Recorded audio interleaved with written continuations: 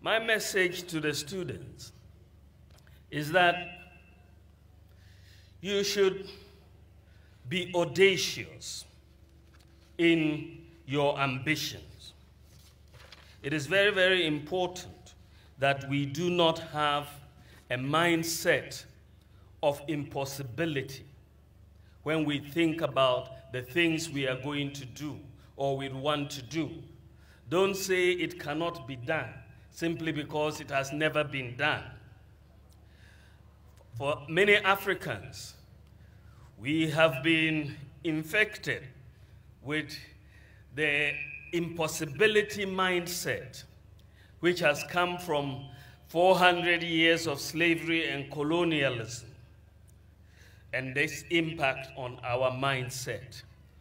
We always think things are impossible. We in Africa cannot do some of the things that you see the advanced countries doing, and we always have to remain second or third best. Let us be very clear that we have the brains, we have what it takes to achieve whatever the advanced countries have achieved. And so don't have an impossibility mindset. And we see that impossibility mindset pervading our discourse. When you bring up an idea, they immediately tell you it is not possible. When we talked about free SHS, they said it was 419. When I talked about mobile money interoperability to make the mobile money account interoperable with the bank account, which had never been done anywhere in Africa, and I didn't even know any country in the world that had done it. But when we said Ghana needs to do it because we need to bring everybody into the financial system, they said it was not possible. When we talked about the digital address system for Ghana, it was ridiculed. Drones to deliver medical supplies, it was ridiculed. Said it was impossible. When we talked about the Ghana card becoming an e-passport, we're told it was not possible. But when you put your mind to it, you have to reach for the stars. You shouldn't be guided by an impossibility mindset. It can be possible. Today in Ghana, we have done many things over the last 5 years that we haven't done in our history for 60 years after independence. Today, we have a national ID card, which we have been struggling to get for 60 years. Today, for the first time in our history, the whole of Ghana has an address system, a digital address system, which we have been struggling for 60 years to get. When we brought it, they said it was not possible. Today, Ghana is the first country in the world, in Africa, and one of the few in the world to have mobile money interoperability. They don't even have it in the United States. Today, we have the fastest growing mobile money market in Africa. And today, over 90% of the adult population of Ghana either has a bank account or a mobile money account. We have moved from around 40% to 90%. Today, over 80% of adults in Ghana have a tax identification number. In 2016, it was only 4%. Today, it is 85%.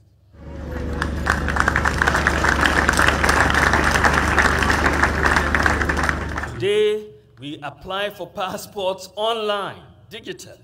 Driver's licenses, application is online now. Today, you can apply for scholarships online. You can buy electricity units on your mobile phone.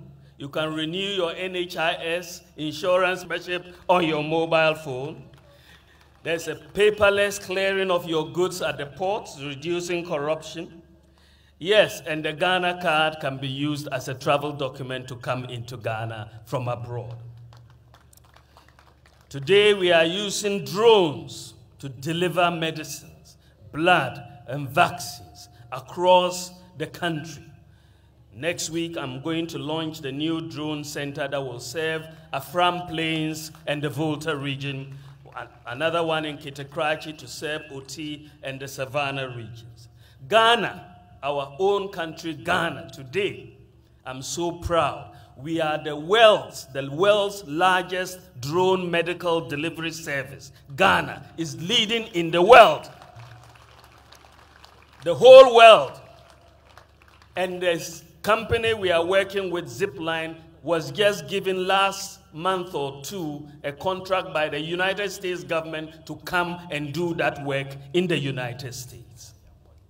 We are leading the world, and people are coming to recruit our young men and women who are into the drone technology. We have launched, and we are about one of the few countries in the world, we are launching a national e-pharmacy where you can sit at your home and order any drug from any pharmacy, and it will be delivered for you at home. We are next month, ladies and gentlemen, we are digitizing the school feeding program. And next month, next month, I will launch, we looked at it last week, it's all set.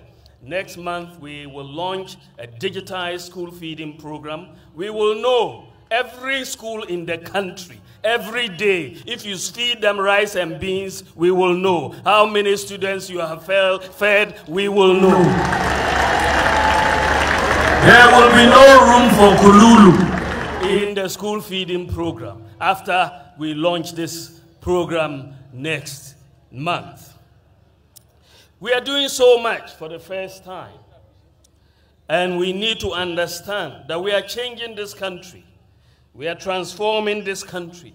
Let nobody tell us that we cannot do it. One ambassador told me very recently that the things we are doing in Ghana, even in their advanced country, they are not able to do it. Because the thing for us is that we are coming late into the game. So we are able to leapfrog a lot of systems because we don't have legacy systems. So I want to tell our young men and women here in Fijai that you should reach for the skies. We can do anything that we set our minds to.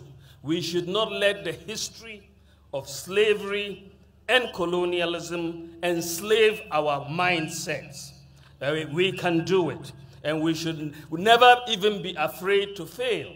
You may set your mind to do something, you may not achieve it, but in not achieving it, you learn something. When the US tried to get to the moon, they did not succeed on the first attempt, but they learned something and they finally got it. So you should try and try and try again until you succeed. Keep trying.